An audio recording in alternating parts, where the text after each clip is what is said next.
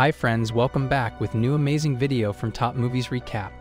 Today I'm going to recap a 2016 horror/comedy film titled Fido. Spoiler warning, watch out and take care.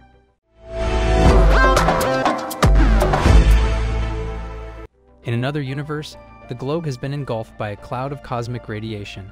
The radiation reanimated the buried bodies, which thereafter assaulted humanity as flesh-eating zombies. The Earth was soon overrun by such creatures who began slaying everybody who got in their way. The human race retaliated, resulting in a zombie war. Humans had a hard time resisting the conflict until Dr. Reinhold Geiger, their rescuer, produced the ZomCon. If a zombie's brain is harmed, the zombie will die and never reanimate, according to the doctor. The soldiers fighting the zombies used this information to target their brains, and the war was quickly won. To protect their settlement from further zombie attacks, ZomCon created a security system. They constructed a perimeter fence around the town to keep the zombies out. People dying within the fence, however, would transform into zombies due to the radiation. The lives of people were in grave danger until Dr. Reinhold Geiger came up with a brilliant innovation known as the domestication collar. The zombies' meat desires would be satisfied by wearing this collar, making them docile. The collar's red light indicates that the zombie's appetite for flesh has been stifled. If the light on the collar goes out, people are advised to phone ZomCon or press the nearest safety button.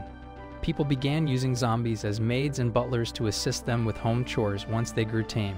Those who did not want to live as zombies and could afford a funeral were buried deep underground with their heads severed from their bodies, a practice known as reanimation-free burial.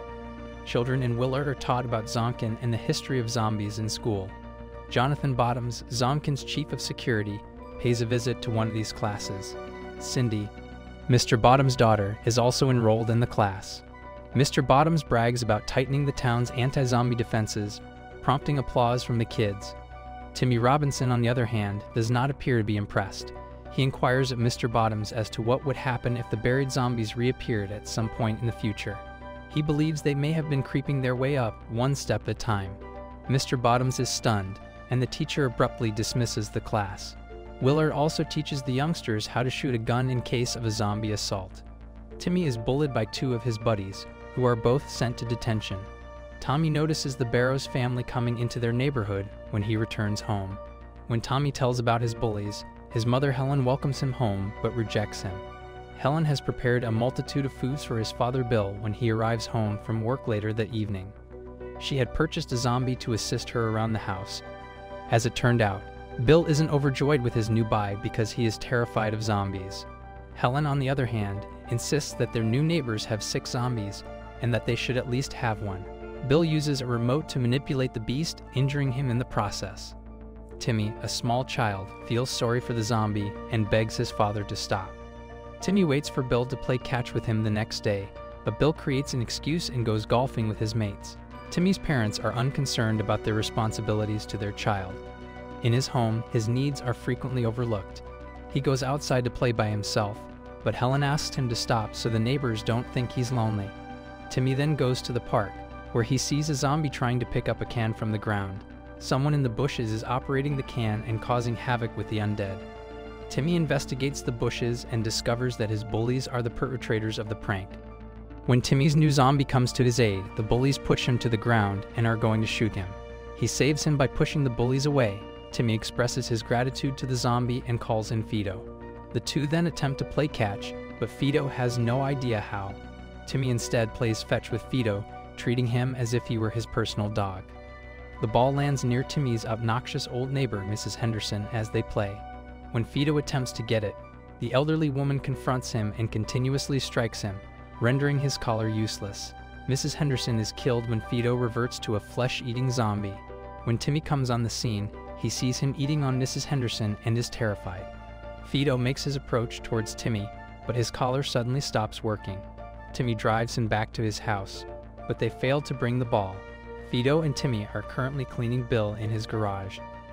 Fido's chest has a surgery mark on it, so he assumes he died of a heart attack. Helen enters and inquires about their activities. Helen refuses to listen to Fido when he attempts to tell her about Mrs. Henderson. Timmy notes at breakfast the next day that Fido, like Bill's father, died of a heart attack, which irritates Bill. During the zombie war, he had to kill his own father. Mr. Bottoms then visits Timmy's to mingle and discuss Mrs. Henderson's abrupt disappearance. It turns out that the cops have begun their search for her. Timmy is paying attention to their discourse. After the guests have left, he inquires about Mrs. Henderson with his parents. Helen informs him that if a pet zombie attacks Mrs. Henderson, his masters will be sent to the town's danger zone. Mrs. Henderson transforms into a zombie at night and walks around the town. When she assaults a man, he becomes a zombie as well. Timmy is afraid of being thrown into danger, so he goes on the hunt for Mrs. Henderson's body to bury it. But all he discovers is her severed arm. Mrs. Henderson, a zombie, attacks Timmy, but he manages to whack her with a shovel. He decapitates her and buries her in a public garden after continuously striking her. At night, Fido is tethered to a tree outside.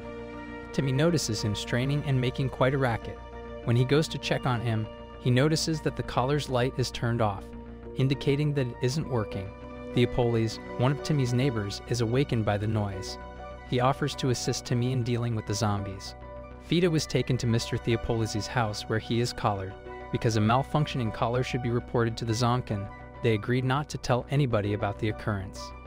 Helen gets Fido suited up in Bill's suit the next day to take him to a funeral. Fido has become a favorite of hers. Bill is intrigued with zombie funerals and goes to them as often as he can. The four go to the zombie's funeral, where the body and head are placed in separate coffins. Meanwhile, the zombie that Mrs. Henderson bit is attacking other park visitors. Zombies have taken over the town. Workers from ZomCon attack them and try to maintain control of the situation. Helen notices Timmy playing with Fido the next day and is relieved to discover he has finally made a buddy. She has juice for both of them. Bill objected, claiming that the zombie didn't need to eat or drink, but Helen insisted that he could. Bill is asked to stay at home and spend time with his family, but he drives off with a friend.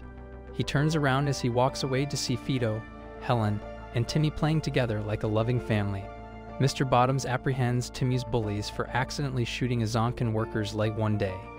Mr. Bottoms believes the kids shot and killed Mrs. Henderson, which has resulted in the creation of more zombies. The youngsters, on the other hand, place the blame on Timmy and Fido, claiming that Fido attacked them earlier in the park. Then we show Fido and Tommy ascending a hill while discussing how they'll always be together. They are suddenly attacked by the bullies, who tie them to a tree. Their aim is to destroy the collar and then kill Fido, causing everyone in town to believe they are heroes. They break his collar but refuse to shoot him because they are afraid. However, one of them is accidentally shot. Fido manages to get free and pursues the aggressor into a neighboring little hut. He consumes him there. He then approaches Timmy from behind and approaches him without harming him. Fido has formed an emotional link with Timmy that outweighs his desire to consume meat. Helen returns and Fido goes in search of help after he is unable to untie Timmy himself. Fido and Helen arrive just in time to stop a bully who has transformed into a zombie and is going to assault Timmy. Helen destroys the evidence by setting fire to the small cabin.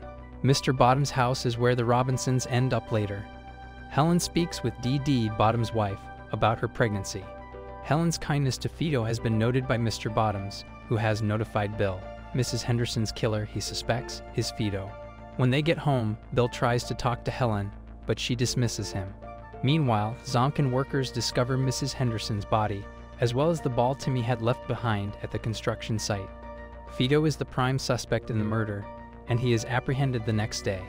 Mr. Bottoms intervenes when Timmy is dissatisfied and pursues Fido's van. Mr. Bottoms' daughter Cindy informs Timmy that Fido is still alive after a few days. Mr. Bottoms had been talking to someone on the phone about not squandering a good zombie. Fido is forced to work in a ZomCon plant as slave labor. To get entrance to the factory and rescue Fido, they solicit the help of their next-door neighbor, Mr. Theopolis. Mr. Theopolis was a ZomCon employee until he was fired for having a romantic involvement with a zombie. He and Timmy travel to the ZomCon headquarters, where zombies are repaired. Mr. Theopolis destroys the establishment by breaking a zombie's collar. All they have to do now is return Fido to the manufacturer on the other side. Helen and Bill, meanwhile, learn of Timmy's plot and travel to the ZomCon headquarters as well. While Mr. Theopolis battles the receptionist, Timmy manages to slip into the plant. Mr. Bottoms, on the other hand, catches Timmy sneaking into the building through the CCTV camera. Mr. Bottoms tracks down Timmy and tosses him over the town's surrounding gate. A swarm of feral zombies approaches the youngster as he pleads for help.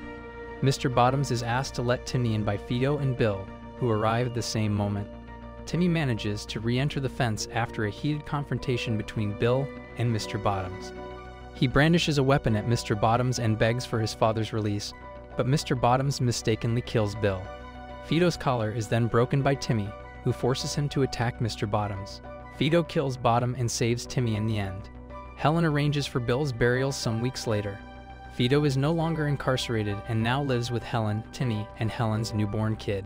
Mr. Bottoms has turned into a zombie, and his daughter Cindy is in charge of him. Fido affectionately embraces the newborn infant at the end of the film. We hope you enjoyed our video from today. If you enjoyed this video, please hit the like button and subscribe to our channel to receive notifications of new and interesting videos.